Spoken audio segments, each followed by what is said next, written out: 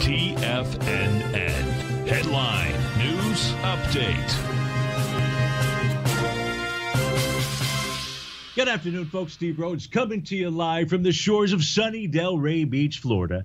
This is your 2 p.m. update, and we've got a Fed decision that is imminent out here. So we should see quite a bit of market action here during this 2 o'clock hour. So definitely stay tuned for David White's show. So what is it that we're looking at? What are you going to be observing today? I'm just simply going to switch over and take a look at I didn't realize I had my screen on.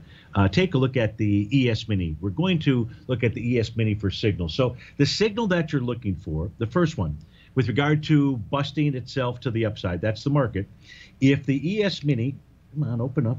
What the heck is going on? Okay, there we go. So the level to be watching here, wow, we just got the bullish test that we had talked about during the last hour. So this is a 60-minute chart. I believe the 60-minute chart is the most relevant chart for what's going on inside the ES Mini right now. So we talked about when the oscillator and change line changes color, as it did back here at about 11 o'clock this morning, that you typically see price and that line catch up to each other. And right now, that's what's going on. Look, this is a 60-minute chart here. The bar that we're in just started a minute ago. But watch that. Right now, the signal is that's a bullish signal. The real bullish signal is a close above 439375. In fact, two closes above that are then going to suggest a move up to 4433 or 4466. If the market responds poorly to Powell's decision, then that would suggest that price will pull back to 4328 and 4293. You close below 4293, it's curtains. Says that we continue to head lower. So those are the levels to be watching.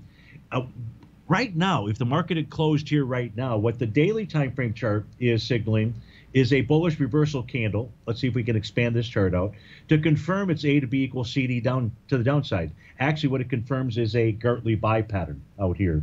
So you've got your three-river morning star. The A to B equals CD pattern out here kind of looks something like this. I believe this is more than a one-to-one out here. That doesn't matter. You really need, in order to confirm a buy the D point or a Gartley pattern, is Control C, Control V. Just trying to do it. It doesn't look like I'm going to get this done in time. But there would be your A to B to CD in essence. And this is your reversal signal. That would suggest that price would move up to the 44, 45-ish area. Hey, folks, do me a favor. Stay tuned. David White's up next. Have a wonderful Wednesday. Tune in tomorrow at 1 o'clock for the Trader's Ed Show. And I'll be waiting for you then. Take care.